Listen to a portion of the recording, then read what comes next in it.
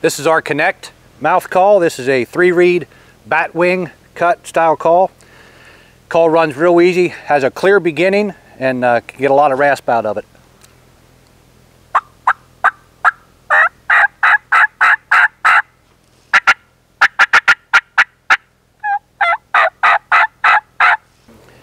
Here's our touch point 3-reed cutter.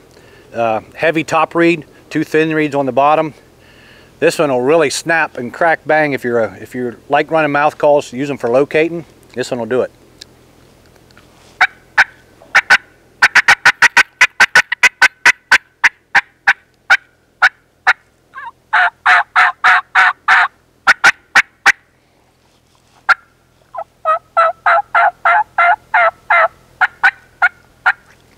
You can tone it down too, but it's a really aggressive call and great call to have in your arsenal. Good tip when you're just learning how to use mouth calls is, first of all, you got to be patient. Mouth call is probably the cheapest call you're going to buy, but it's going to be the hardest, going to have the most learning curve on it. Make sure your call fits the roof of your mouth. Don't be afraid to bend the frame a little bit, but you never want to kink it. A slight bend won't hurt anything. The tape is put on here to help you seal up into the roof of your mouth, and you can cut the tape off a little bit depending on the palate of your mouth. And whenever you're running the call to start, just start by saying P, P, P, or just breathing on it and saying P, P, P as you breathe on it. And you're going to get that high-pitched front end. And after you get that high-pitched front end, you're just going to drop your jaw.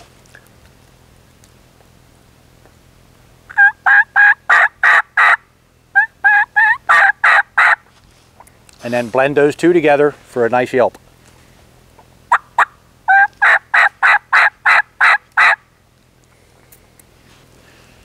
When you're learning how to run our touch point call, remember to have patience. It's going to take a while to learn them, and build your confidence up by taking it step by step. Just get your initial sound, then get your rollover, then you can add more air and you can crack bang it a little bit just by dropping your jaw. But make sure that the call fits into the roof of your mouth. Make sure the tape is comfortable in there and it doesn't touch your gag reflex. And just pop that air out of it. Learn to get a high and learn to get a low, and that's just how much air pressure you put on it. You can move your tongue around. But have a lot of patience with a mouth call. Don't be afraid to fit it, and learn to use different air pressures in your mouth. Mouth calls are great tool to use.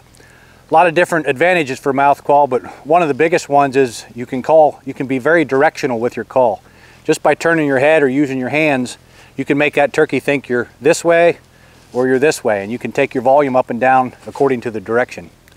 One of the best advantages of using a mouth call is when you're trying to finish the deal and you don't want to be moving around a lot.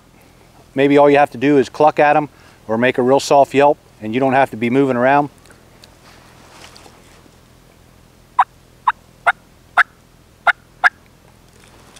Sometimes that's all it takes to get his head up or to bring him in a couple yards. And you can't do that with a friction call like you can a mouth call. So mouth calls are great when you don't want to be moving around.